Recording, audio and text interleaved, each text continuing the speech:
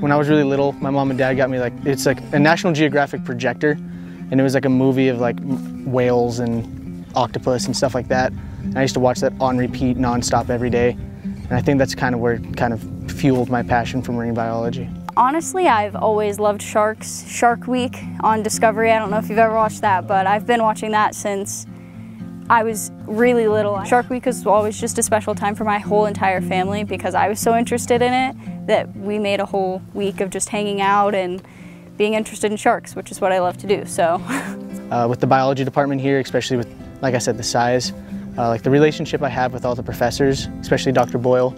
I'm from Lubbock, so a lot of my friends went to Texas Tech, and they're in classes with 500 plus students. Meanwhile, I'm in my invert bio class with 12. And so we're all really close. We're able to work together on stuff, like help each other out. And I got to McMurry and it's super small, and I come from a relatively small high school, so I was like, I definitely don't want to be in a big class of 400 students and my professor just doesn't care, and I try to get help and I never can.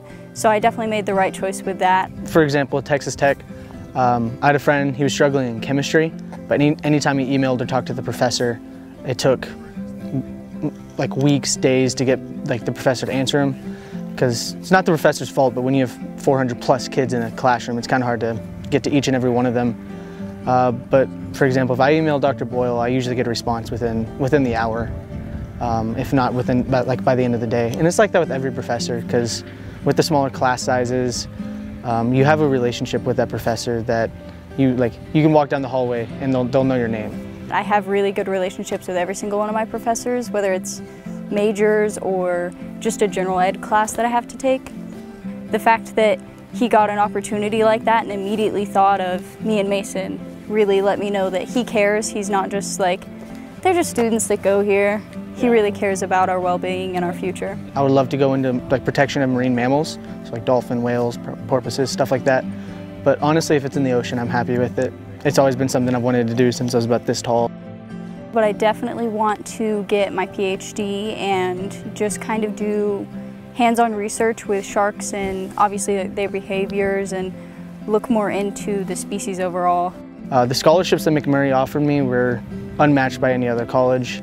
The initial price tag was pretty scary with it being a private, but after all the scholarships, I'm paying less than a lot of my friends are going for big public schools.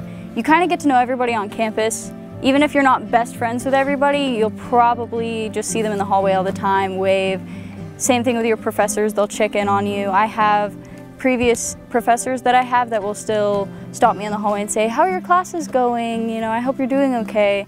So it's really about size is what it boils down to, and how much attention your professors can pay to you specifically and not just you as a number. The relationship that you have with your professors is kind of unmatched anywhere else. I definitely knew that McMurry was the right place for me to be.